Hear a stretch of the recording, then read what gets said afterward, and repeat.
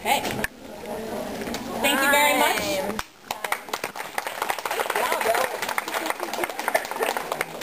Great job, guys. So next we're going to have Miss Cohen talking about why the Notre Dame policy is good. And after that we'll have a cross-examination by Mr. Floyd.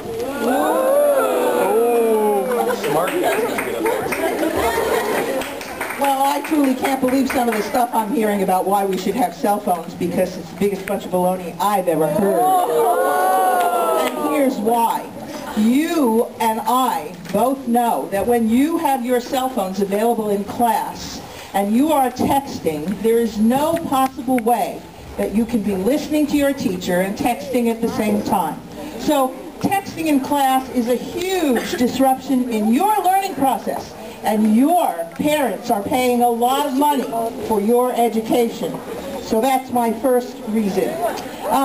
The second reason is that the research shows that frequently students use cell phones in order to cheat. Now, I'd hate to believe that that were true about Notre Dame students, but we know that it's possible if you have available cell phones and your friend texts you after you take your test block 1 and asks you what some of the questions were, very easy for you to text them back and say, here's what's on the test.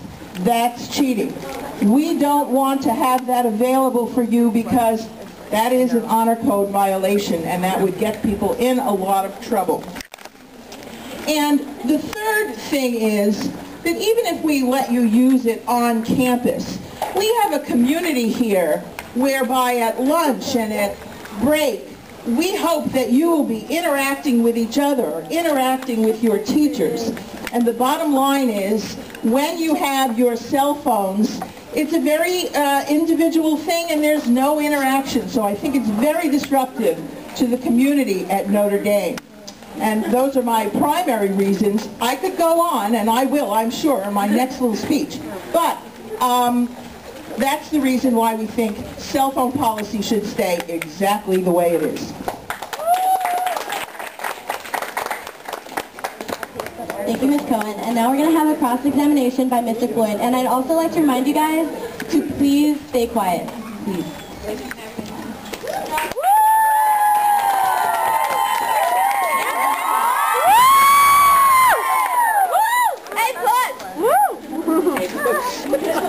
I don't think I need the microphone. Well, maybe I do. Can you hear me all right? Yes. You made a couple of arguments. Let's address them one, or a few arguments. Let's address them one at a time. First of all, you talked about the use of cell phones during class, and possible cheating and something like that. It's basically a bogus argument. We never proposed that. We never proposed the use of cell phones during class. We're talking about during free blocks, during break, lunch, that sort of thing. Can't cheat, last I checked, during lunch. Well, now I should take that back. I've seen people jump line, but yeah, there you go. That's totally true. I'm not sure how cell phones fit into that. How would you like to respond to that? Well, I would like to respond and say that students can cheat at lunch by using their cell phones to text message answers to students who haven't taken the test in the afternoon. So they certainly can cheat at lunch and break. Bogus argument right back at you. Oh, no, it's still a bogus argument. If the teacher's given one version of the test and that teacher's not thinking something clear. Let's be honest there. Okay. All right. You make the comment about it's not a good sense of community. When you're talking on the phone, you're kind of, don't they have a right to decide which community they want to be part of?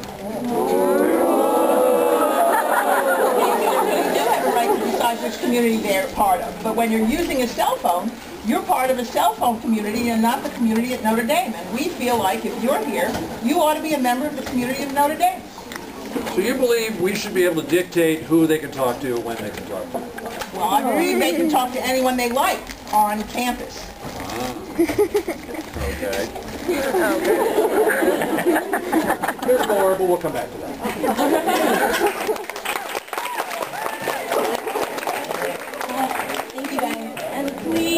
Stay quiet when people give speeches. So next we're going to have, again, from the affirmative team, Mr. Floyd. So please give it...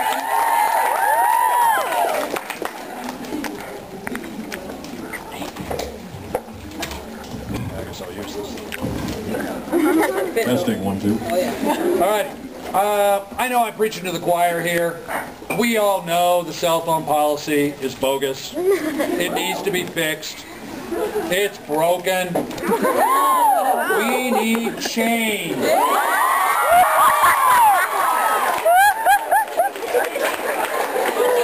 The time for change is now. Oh my God. We're not asking for anything that's unreasonable. The ability to use your cell phone during reblock, during lunch, during break. Come on, who's harmed? It'll destroy the fabric of our community. How many of you actually buy that argument? Okay, there you go. There you go. All right? It's not harming. You have the right to decide who your community is. Okay? If that's someone, if you want to talk to somebody outside of the school during your free block, you should have that right. The whole cheating argument, come on. That one, that took some real imagination to come up with that one. That's not an issue. And if that is an issue, again, as I said earlier, the teacher should have at least 2 versions, maybe 3 versions of tests. I have 2 econ classes, I have 2 APUSH classes, they do not take the same test. Okay? So the cheating argument, come on. And nobody's arguing about cell phone use in the classroom. That is, Coach E and I both agree, that's not cool. All right? So remember, November 4th, change.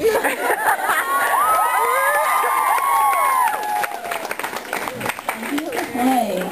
So now he's going to be cross-examined, so get back up here by Miss Cohen. I'm sorry, Miss Cohen. Well, Mr. Floyd, you stated earlier that cheating wouldn't happen because teachers frequently have 2 versions of the test. When you write 2 versions of the test, do you have completely different information on the test? Yes. Absolutely. Well, I'm sure they don't, because you know how busy they are. Shame on them. Well, change. We just changed our policy last year, and the reason it was changed was because of the faculty input, all of whom wanted a stricter cell phone policy. How can you then argue that it doesn't take away from the community at Notre Dame? It doesn't. It absolutely does. Does it take away from the community? No!